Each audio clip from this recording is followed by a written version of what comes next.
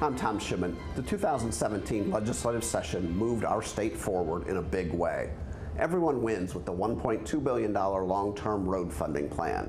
The Indiana Chamber made this issue its #1 priority because transportation infrastructure is so vital to attracting jobs and growing our economy.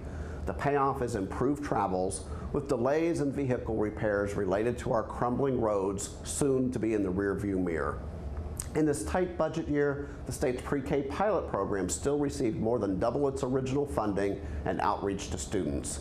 Now, $22 million annually will help the most at-risk youngsters in up to 20 counties get off to a good start with their education.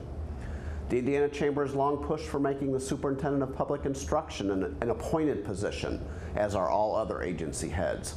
What we don't agree with is waiting 8 years to make it happen and making a teacher's license mandatory. It should be the best person for the job.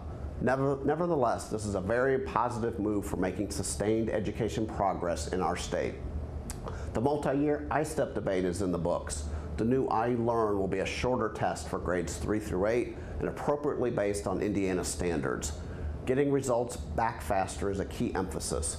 Preserving accountability was a battle, but teacher evaluations in school A through F grades remain tied to test scores, as they should be. More money, to the tune of $250 million, is available for promising, innovative Hoosier companies via the Next Level Fund. Another big boost is additional dollars to encourage more direct flights from Indiana airports to international and domestic destinations. These are all important steps to help improve Indiana going forward.